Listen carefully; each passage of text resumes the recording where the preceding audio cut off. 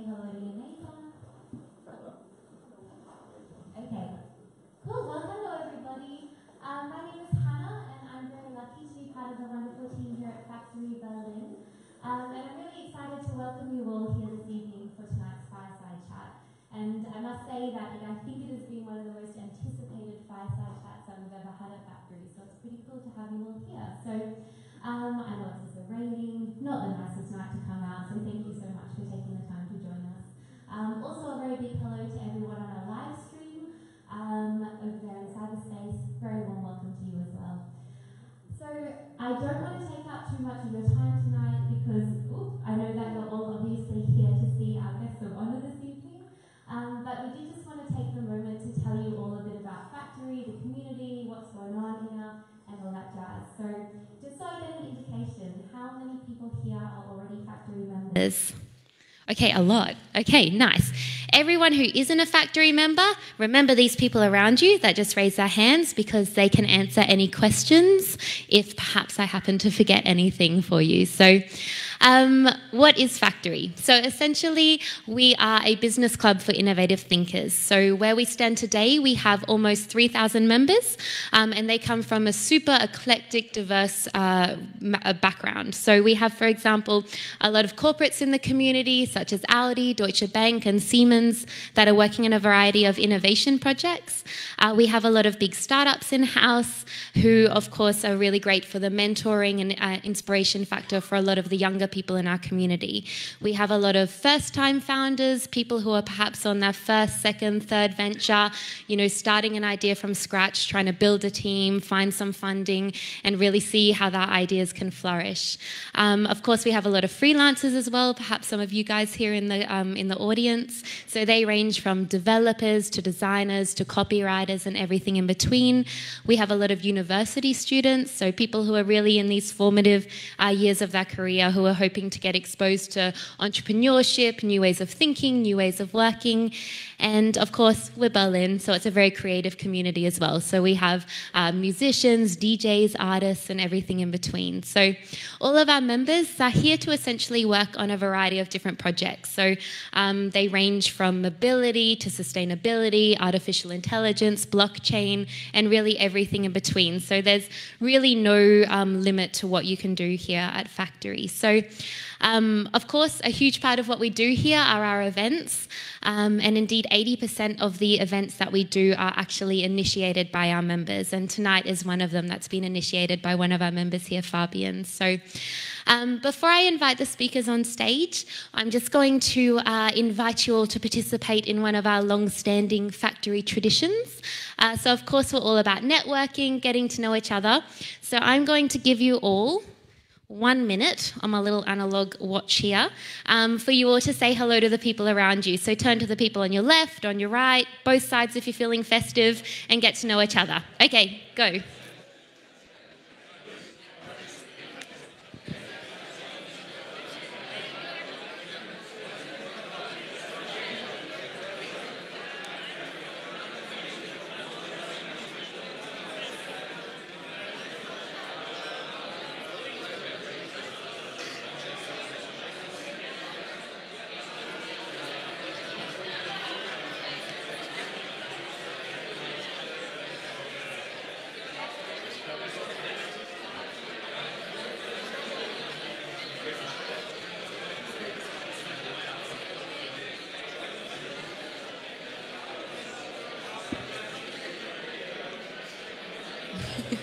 Okay, alrighty.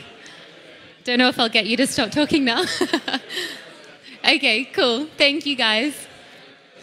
Okay, so now it's time to welcome our speakers on stage. So without any further ado, please, I welcome to join me on stage our speakers for this evening, Scott Chacon and Fabian Tausch. Please give them a warm welcome.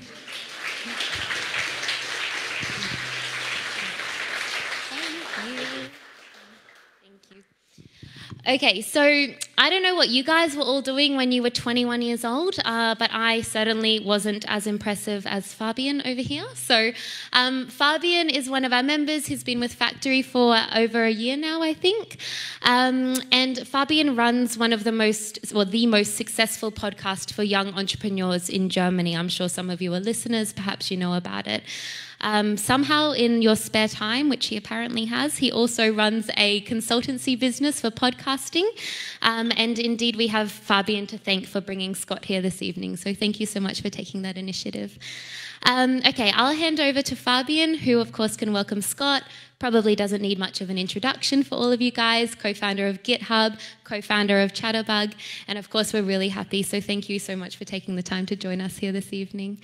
But yeah, so I wish you guys a wonderful evening ahead. If you have any questions about Factory, want to have a chat, have any questions, come to find me, find one of the staff. We're all around here. And I wish you a really lovely, inspirational evening ahead. So thank you so much. Bye. Thank you, Hannah.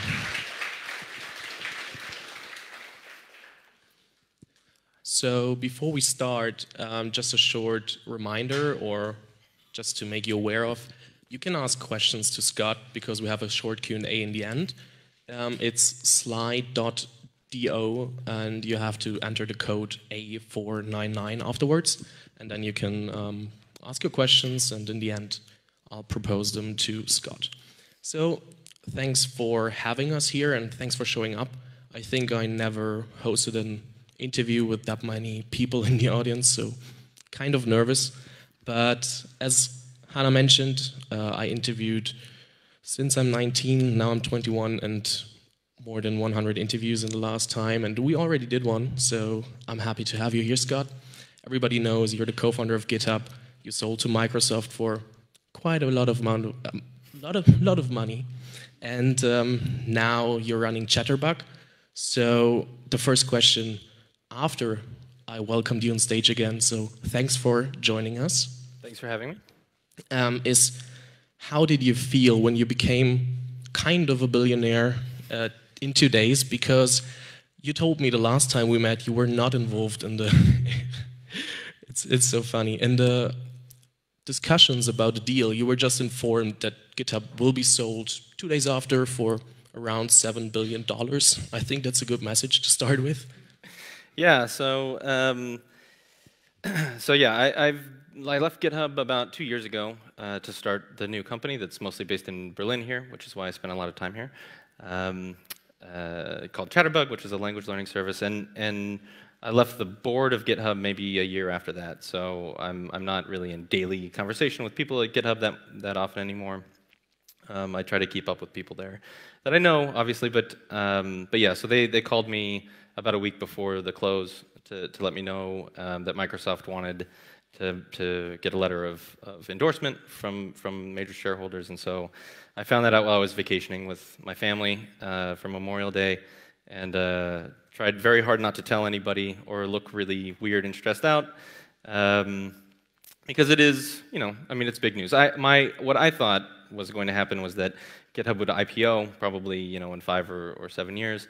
And so it was a surprise, and it was interesting. And honestly, the first thing that went through my mind the first day was I don't have to raise a Series A for Chatterbug, and that was actually probably the biggest. That was like the #1 thing that I thought about, is I don't have to beg people for money anymore for new ventures that I want to do. So if any of you guys pitch, know that it never gets easier or less stressful until you have all of the money yourself and can just put it into whatever you want to do.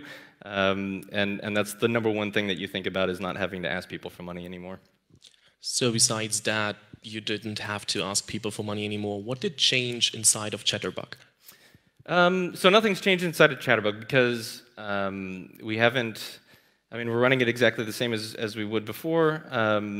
The deal with Microsoft hasn't closed yet, so it's still subject to regulatory approval. It probably won't close until sometime before the end of the year, hopefully. But we're trying pretty hard not to change anything that we wouldn't have done, because it's quite possible that it doesn't close, and then I do have to go out and raise money. And then that is an embarrassing position to be in if you've been like, haha, I don't need your money. So you don't want to do that and then have to go out and ask for it. So we've tried pretty hard not to do that. But also, I mean, even afterwards, I don't think we would do it differently than if we had raised the normal sort of Series A round. We do want to hire a little bit more. But I think when you're trying to build something that you love to do, Chatterbug is a really a huge passion project of mine. It's something I want to do. Even with the GitHub sale, like my life hasn't changed that much. I still work in code every day, trying to build features for the website that I work on. With 24 employees or so, and so it's still a small startup, sort of mentality. And I think it's just because that's what I love to do, right? Like, I think when an event like this happens, it gives you freedom. But if you loved doing what you were doing before that, then your life doesn't change that much. I think that's very important to realize, that if you do what you love, it won't change that much, even when you have the money. But of course, it's making life easier. So who would not want to get that amount of money? But if we look at Chatterbug, I think one thing is very interesting, because you mentioned that you are from Berkeley, like you're living in Berkeley, but you're founding the next company in Berlin. And I think there are several reasons for that. But in Berlin, always a problem is that everybody thinks they have to go to Silicon Valley at some point. And now we have somebody here who is from San Francisco and founded with a reason in Berlin and is traveling a lot between the cities. So I would love to have your opinion on why did you found Chatterbug in Berlin? Yeah, so I mean, there's a big difference between GitHub was very engineering oriented. We had mostly engineers as employees for a long time. Chatterbug is essentially a language school that's online, and so we do have engineers. They're mostly the co-founders. We have a couple of other engineers that we've hired, but the majority of the employees that we've hired have been curriculum developers, curriculum designers, teachers, and finding curriculum developers, finding people of that nature that have a lot of different backgrounds, a lot of different mother tongues, that have teaching experience is much easier to do, I think, in Berlin than it is in San Francisco. And cost of living is less here, and office space is more affordable here. And so I think I think as time goes by, it's more and more crazy to do anything business-wise in San Francisco because everything's so expensive. And so if you are of a startup mentality and you're trying to spend your money wisely, hiring in San Francisco is one of the stupidest things you can do because it's incredibly expensive to hire people there, and there's a lot of competition. If you're in Europe, there's less competition. There's lots of really smart people, and really smart people that companies with too much money in San Francisco completely ignore. And so I think if you come here and have an interesting project and an interesting company, I tell everybody in San Francisco that if they can, that they should base a company in Berlin or in Europe instead of in San Francisco, or elsewhere in the United States as well. For us, because it's a language learning company, we do a lot of European languages. I think it makes a lot of sense to be in Berlin. It's such an international community. There's tons of expats here that you don't get in Paris or Madrid or something. Like people, raise your hand if you aren't German. So I mean, this is why you start a company in Berlin, right? Like it's easy to get people from all over, and I think honestly, diversity really helps build a great company. And so if you're in a city that is primarily and fundamentally very diverse, that it's easier to build a good company that way. And San Francisco is not like that. So I mean, I live there because I have a house there and a family there, but I'm here every month or so, and I think as the company grows and becomes more global, Berlin will always be really sort of the center of the heart of the company.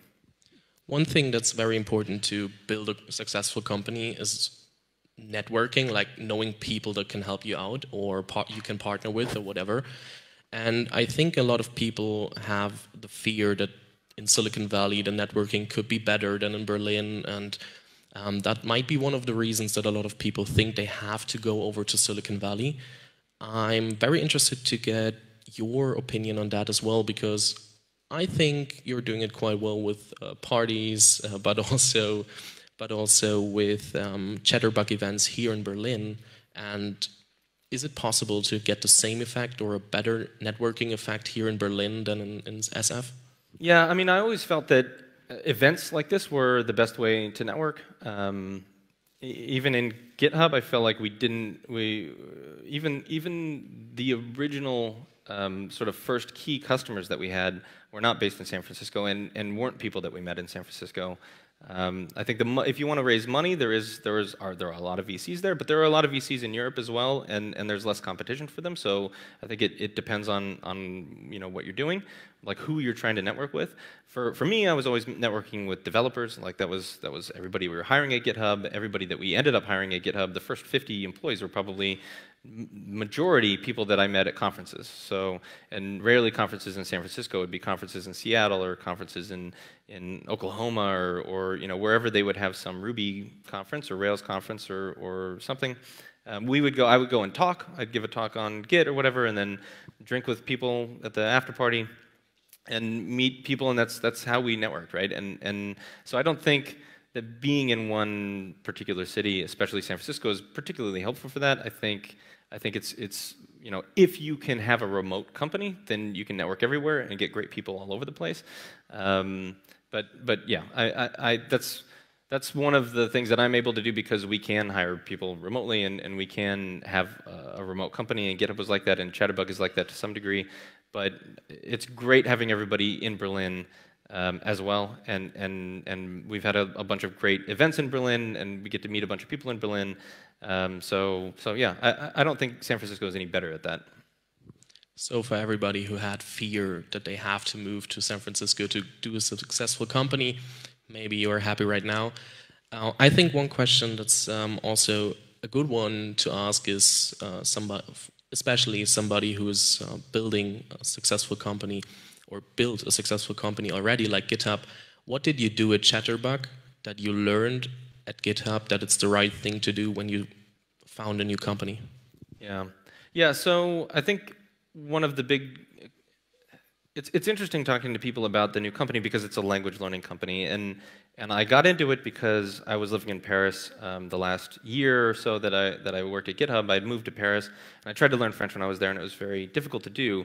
And people get confused because I'm a tech guy. I wrote a tech book, Pro Git, actually a couple of books on Git. I always gave technical talks. I ran a very technical company, and then left and then did something that is very sort of humanitarian, like not humanitarian, but in the humanities, right? It's very sort of social, and sort of the opposite of tech, really, right? Is teaching people human languages.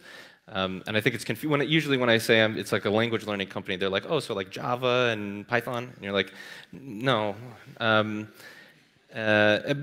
But I think the thing that's in common with it is that it's something that is interesting to me, right? Open source was very interesting to me, and I felt that there was a lot of frictions and a lot of inefficiencies in being able to create open source and share open source. And so the project was very exciting to me because of the process of making all of that much, much easier, right? To get more done with less in a way that is great for the person doing it, for the consumer. And at the time, people thought that we were crazy doing GitHub, and none of us really thought it would be anywhere near as big as it was because most developer-centric software wasn't really with the developer in mind. It was with the manager in mind that had to procure money for the software. And so it was all about features, and it was all about how many checkboxes you could do and how you could sell this thing for a lot of money to a bunch of developers, and not about whether the developers like to use it, right? It was a large market that was poorly served. So it's not like GitHub came from nowhere. We had tons of competition. We had SourceForge, we had ClearCase and Subversion and Perforce and like these huge companies. Microsoft was a competitor, right, with their VCS stuff.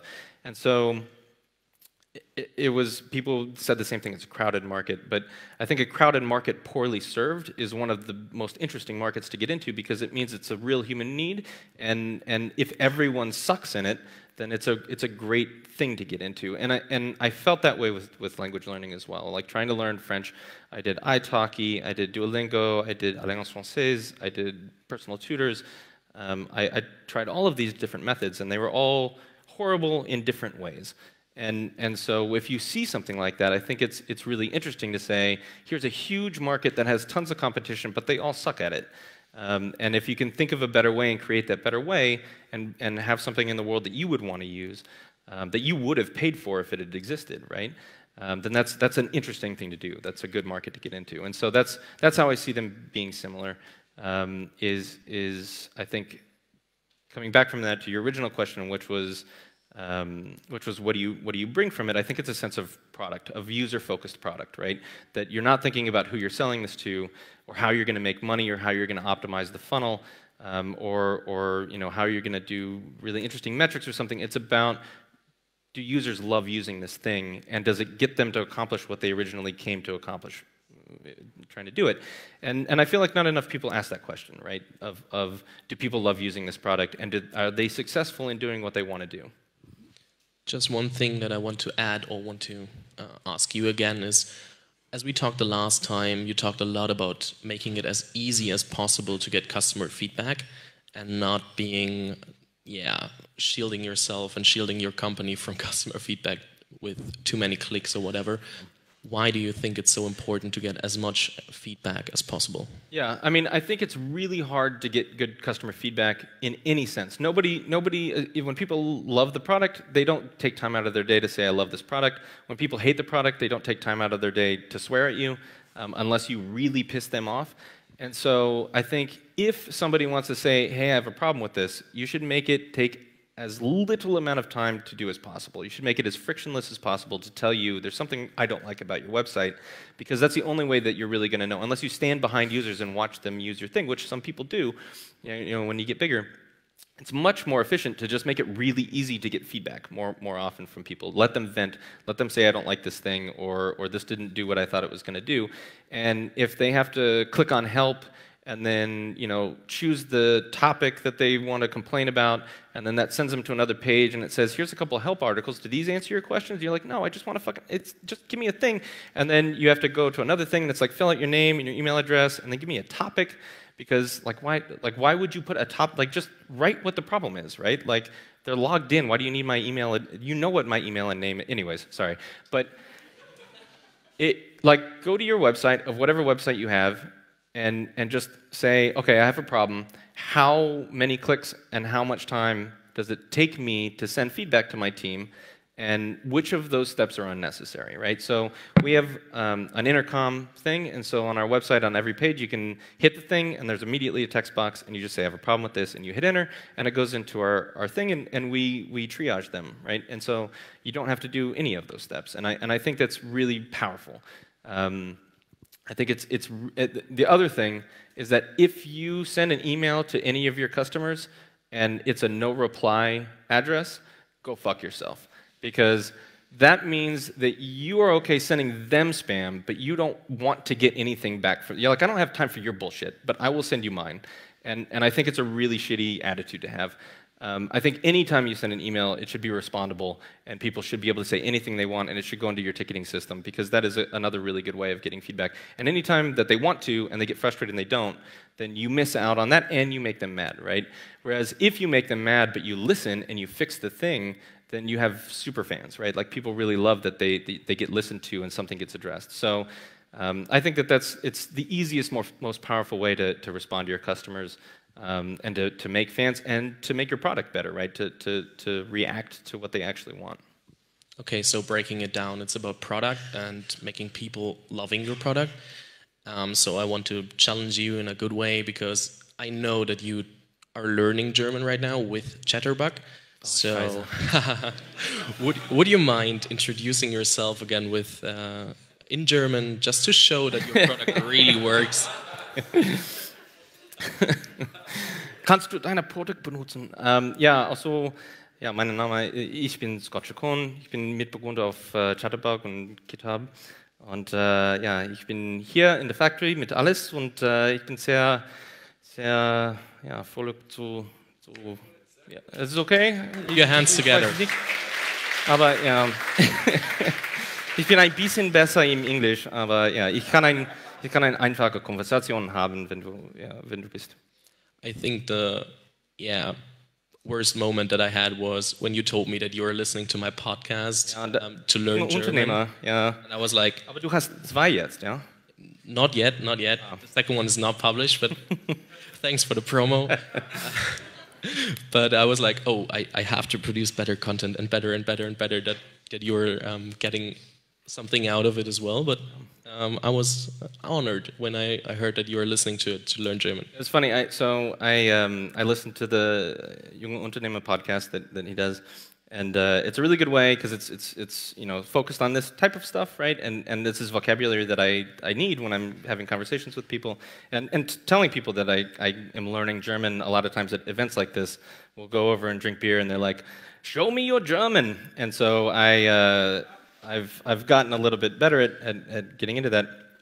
But your podcast is really helpful because it is talking about startup stuff, right? And so like I can try to follow along and listen to startup stuff. So I actually am a fan, which is funny because when we did the interview last time, I was like, it's just like the voice I hear in my head when I do my dishes. So again, I'm honored, but that's funny. You're right. But coming back to founding a startup, and how many people here are founders themselves? So I think, how many are developers? And just interested in Scott? Okay, so you have to ask questions later because I have no idea of coding or whatever. I'm really bad with that, so you have to ask questions to him later, or use Slido, as we mentioned before. Coming back to the startup founding process, we mentioned product, customer feedback, but also crowded markets that are not really good served. Are there other key factors that you would put into to make it successful? Yeah, I mean, I think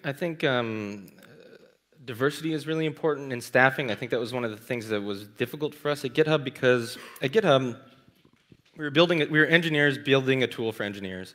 And so we were all engineers, and we were open source engineers, and so what we saw was the open source sort of development model where there isn't really a hierarchy, there isn't really a process, or they'll develop their own processes, but they're kind of fluid, and they're kind of mean to each other, and in some of the larger instances. But we would look at this and say, if they can do it, then there's no reason for us not to do this. This is how we're writing software normally. Like, why don't we do this sort of for the business? And had this more flat model that worked for a while. But there are good reasons. If you go to business school, you probably know there are good reasons, there are historical reasons that this doesn't work for very long. And once you get to sort of these Dunbar number sort of things where people don't trust each other, 100 people, 150 people don't innately trust each other anymore. There's more cliques, there's more tribalism even within the company. That not having a management structure at all really, I think, hurt us. And hurt all of the employees, right? And so that was something that I think we immediately did, is make sure that there's one person that you report to, there's one person that is in charge of making sure that you're happy, right? And that you know what's expected of you. And that was something that we didn't ever really have at GitHub, and it was very painful to implement it later. And so I think that was the big thing. It doesn't have to be a big deal, right? It's just when you start at the company, this is your manager, right? And you guys do regular sort of one-on-ones, and they make sure you're doing okay, and they understand what's expected of them, and if they're meeting those expectations or not. And that I think can last for a long time. But if you don't do it when you first start the company, it becomes really painful to implement it afterwards. We also run a remote company. That was another thing that I found worked really well, of being able to hire people pretty much anywhere in the world. We are trying in the new company to try to sort of center it around hubs. So we try to get people mostly in Berlin, and if we can move them to Berlin, we will. But we'll also, I mean, we would be open to hire if people move away from Berlin. That's fine. Like, we can make it work. Most people in Berlin can work from home whenever they want to. So we do try to make it more. I work from home, even in San Francisco. We have an office there. I work from home most of the time. Most of the co-founders work from home a lot. And we'll get together in person once a week or something. But I think being able to have a remote-centered culture, one that's the office is Slack more than the physical space, I think is a really powerful tool for having flexibility with employees and making sure that they can do what they need to do in their lives, right? That if they have to pick up their kid from school, and if you have a more diverse company, which in a language learning company we do, right? It's not all engineers. We have a curriculum team that focuses on teaching how we want to teach, what do students need, and they inform the engineering team, here's what we want to do, and then the engineering team implements something, and they have to work together, right? At GitHub, it was engineers building stuff for engineers, and there was really no back and forth. There's no product team, right? That was sort of separate, and having teachers as a product team is really interesting. And so I think it works a lot better. Having parents, having single people, having sort of a broader array of people, and not just 20-year-old single guys in San Francisco. I think that makes for an unhealthy environment pretty quickly. So that's sort of the other thing, right? Is just having a management structure and having more diversity from the beginning. Talking about team, just curious, what was the first hire you did at Chatterbug? So the first hire we did was developer design, sort of design developer, front-end engineer, I suppose. Because it was all my design before that, pretty much, and that is horrible. You don't want that design on your website. And so that was the first hire, and then that was in San Francisco. And then the first hire after that was our curriculum developer. Actually, I think we hired them at the same time. She was living in Brazil at the time, and has now moved up to Berlin to grow the team here, as we've hired a bunch of other curriculum people. So, and then the first hire here was Anne. I don't know if you know Anne, our COO, who's our COO and has helped build out the whole Berlin operation, which has been invaluable. So she's the person everybody reports to, right? Yeah. Okay. She's the boss. She's also the boss of you? Pretty much, yeah. I realized that when we did the interview the last time, because it was like, you were like, oh, it's fine, you don't have to send it to us again, and she was like, no, I want to see it before. That was funny. Talking about team, just to stick to it, because I think it's a really important topic when it comes to building your startup, and I have it in nearly every interview. What do you do with that many diverse people to keep it together and to make it like a family and make it feel like a family all day long without losing track? Yeah, I mean, that's a good question. I think there's a difficult line between are you friends with the people that you work with or not, right? I think you need to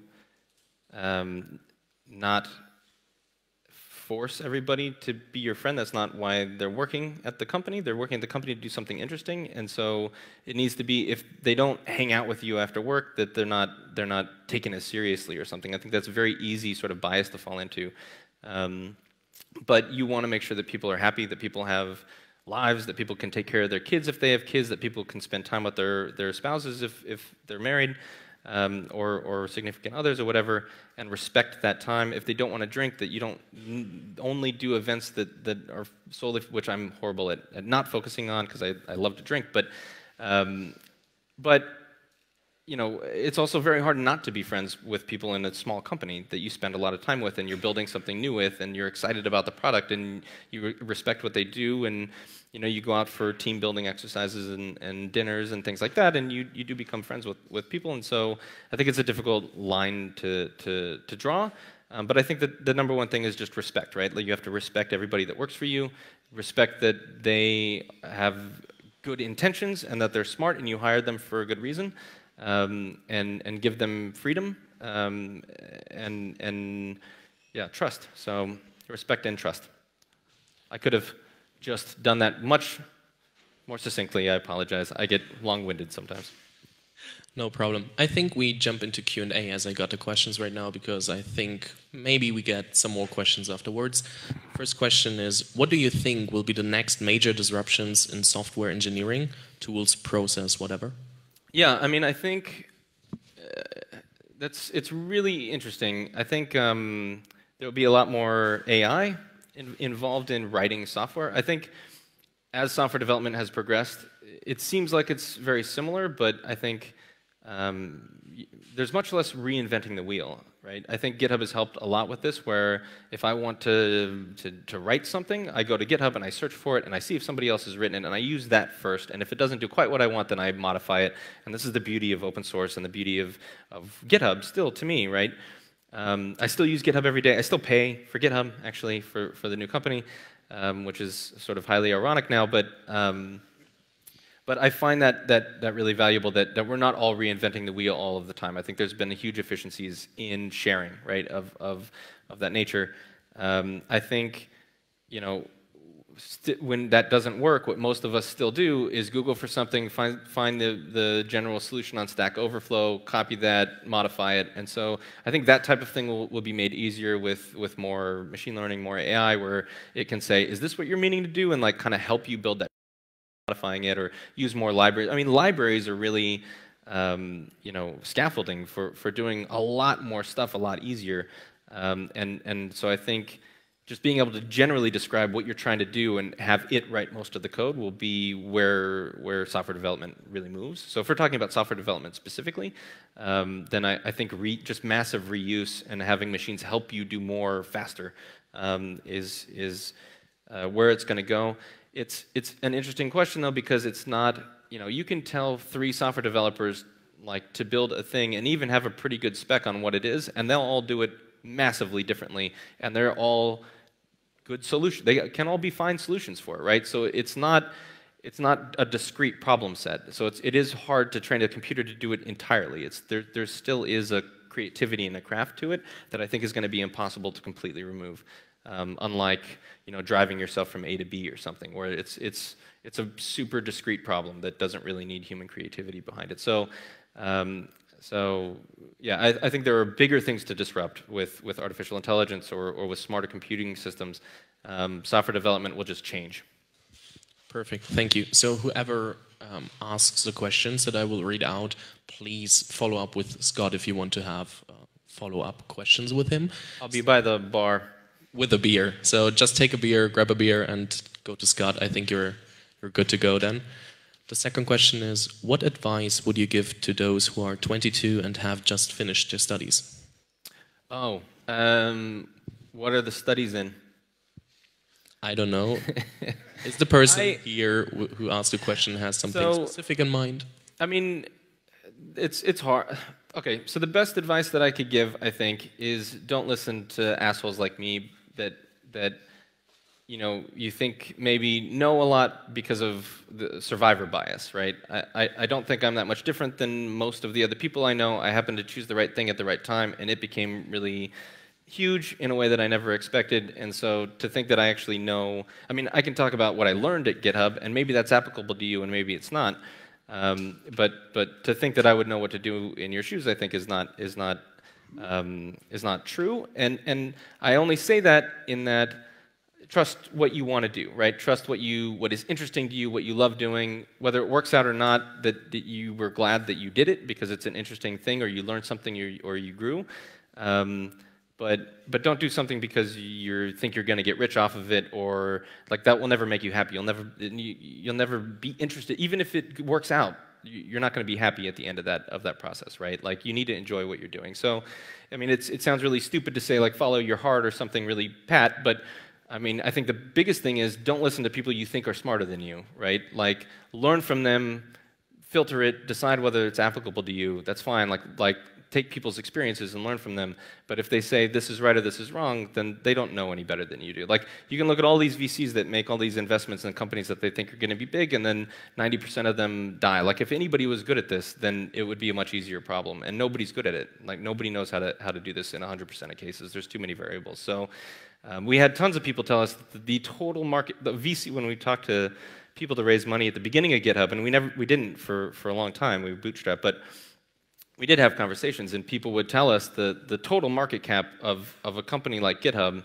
in the best possible circumstance, would be $100 million, right? And so 3 months ago, we sold it for $7 billion. Like it's like that one company. That's what they thought the whole market cap of the industry was. And they were smart guys that knew a lot of stuff, right? That had been in a lot of companies. So, do what you like doing, right? I feel like it's harder to regret that, whether it works out or not. What is your opinion on the competition in your language learning market? I have lots of opinions on the competition in my language learning market. I don't think anything that doesn't involve human beings will ever work for you, right? So if you do want to learn another language, you have to do something where you're talking to a human being. So if it's a Duolingo or a Babbel or something, if you want to be successful at it, you'll have to combine it with something else. You can do iTalki, you can do some other tutor marketplace, which ends up being a lot of overhead for you. I think the reason that I started the Chatterbug company, which combines these sort of methods of doing sort of digital study on your own and then connecting with human beings and practicing it and going back and forth, is it's important to have those conversations, to use it in real life with real human beings.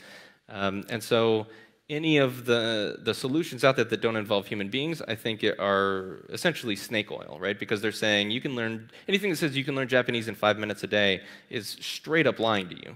Unless they think learn Japanese means like, you know, I learned a word of Japanese, therefore I learned Japanese technically, right? Like it's not really the same thing. So there are good systems and services. I think most of them don't know how to take advantage of technology and the internet to really do it well, right?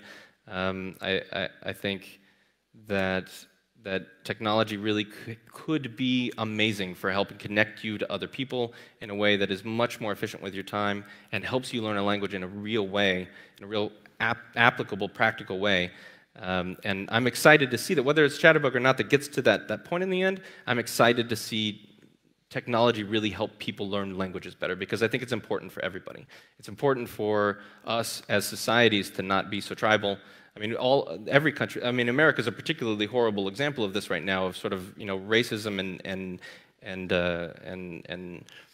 inward thinking tribalness. But I think Brexit, every country in Europe has these problems, and I think connecting with human beings, with language, and learning different cultures, and opening up to things that aren't what you're used to is a really valuable thing for humanity. So I'm excited that I think technology can really help in this manner, and it hasn't yet. Interesting that you did not put the others down right now when you had the opportunity to, so good for you. How do you find employment laws in Germany in comparison to the US ones? I actually love employment laws in Germany because they care about Germans, right? I think that employment laws in the United States are really employer-friendly in a way that is, the definition of that to American companies is not worker-friendly, right?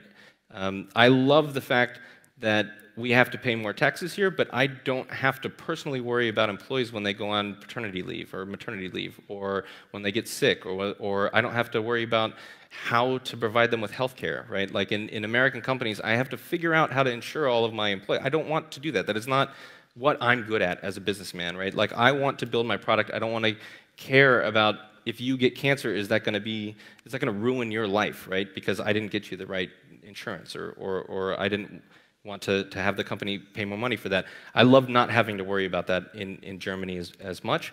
And I wish that the United States was like that, honestly, as well. I think that it's horrible that I have to care about those things, and that puts me at a competitive disadvantage to my competitors in the United States that don't care about that stuff, right? And would prefer to cut corners and screw their employees. Because they can, and I don't want to do that. It's actually a huge pain in the ass, because we have employees in the United States and in Germany, and it's really kind of unfair to have different benefits for them, right? And so we're trying to make sure that all of our employees kind of have the same benefits, and it's almost impossible to do, because Germany is so much more friendly to employees than in the United States, and so we have to massively overpay in the United States, and try to get them to sort of German levels of employment, and it's embarrassing, right? It's embarrassing as an American that's how you have to run a company. Taxes are higher. It's more difficult, I think, to start a business and stuff here, but I think in a good way, right? I think it should be this way, and I wish the America was better at it. Very interesting opinions. I think we might have time for one or two more questions from the audience. would you mind coming up front, like the two who were first? Yeah, you can come as well, and then I'll give you the mic. I'll let you start. Hi. On Sly.do, the main question, or most liked question, was about the dangers of open source after, what's the right word in English? After acquisition of GitHub by Microsoft. Don't you see the open source world now in danger after this? That's a great question. I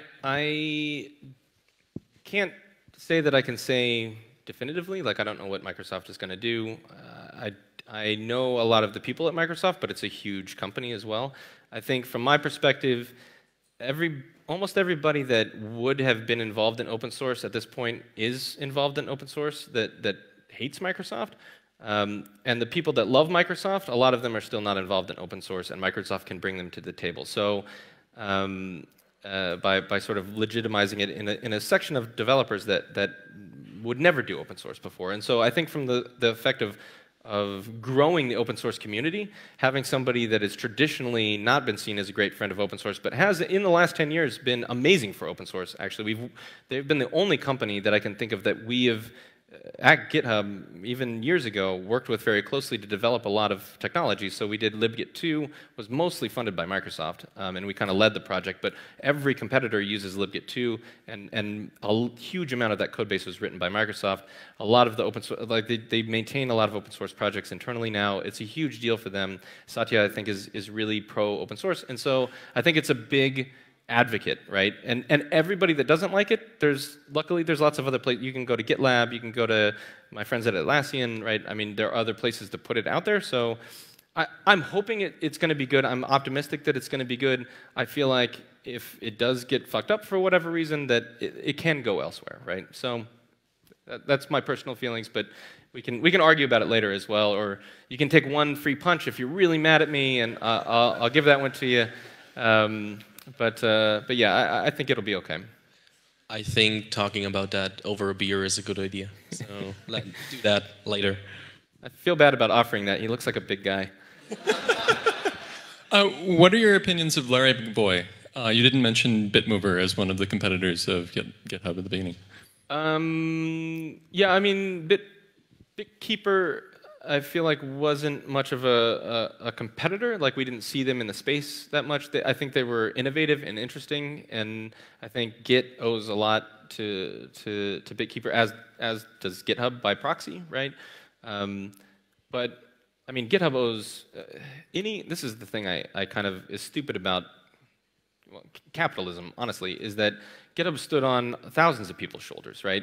Like, it's hard to say that Linus was more or less valuable for his work on Linux and his work on Git, which we also used as all of the other technologies that he built on top of, right, to do the things that he did, and Rails and all of these other things that MySQL and all of these other things that we took for free, and contributed back to a lot of them, right? I mean, we paid open source developer to concentrate on Git full time for several years. And when Junio would step away, Pef would come in and take over. And I think we tried to be very good stewards of that, of the Git project and of open source in general, involving Microsoft in things like libgit 2 and having that be generally available to everybody. But so yeah, I have no idea. Like I feel like it's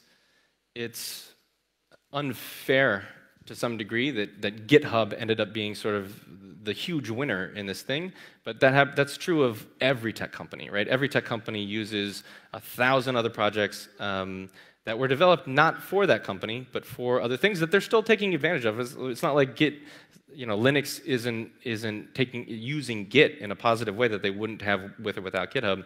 I think GitHub actually still hosts Linus's tree, but yeah, I don't think it's a zero-sum game, right? So I appreciate everybody that was involved in everything, and I'm hoping that GitHub provided and some open source software some other company will do really well with, or that you guys are using to make your development easier, hopefully, and you'll be successful or not or whatever, but hopefully it made it easier to get there. Well, hopefully it didn't make it easier to get to unsuccessful, but it made it easier to do the job that you wanted to do, and I think that's kind of the ecosystem, right? And I mean, we can go down a different path of who deserves what, but that's more of a beer talk of what's wrong with capitalism. But yeah, I don't know if that answers your question at all. It kind of went all over the place. I love open source though. So thank you all for the questions, and I think there's a lot of time to talk to Scott at the bar over a beer and ask some more questions or follow up on the conversations and discussions right now. So thank you all for joining, especially you, Scott. Thanks for taking the time. And my Twitter handle is just Chacon. If you have any other questions, just DM me. I've opened DMs. I'm happy to meet with you guys, answer any questions, do whatever, even if you don't have time now. I'm in Berlin every month, so I live here part-time, so it's not like this is the only time I'll be here. So just let me know what you're working on. I'm fascinated. Thank you so much for having me as well. It's been great to be here. Trick 17. Thanks. Sorry.